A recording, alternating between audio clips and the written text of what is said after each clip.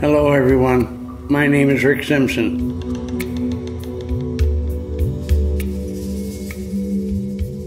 I would like to send my thanks to everyone who have supported my ongoing GoFundMe campaign to help cover the costs of my treatments to get over this stroke so I can get back to normal again.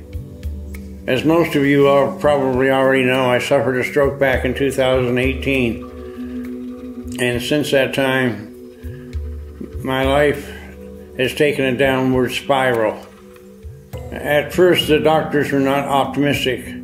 After reading or looking at my MRI, the doctors were not optimistic that I could recover.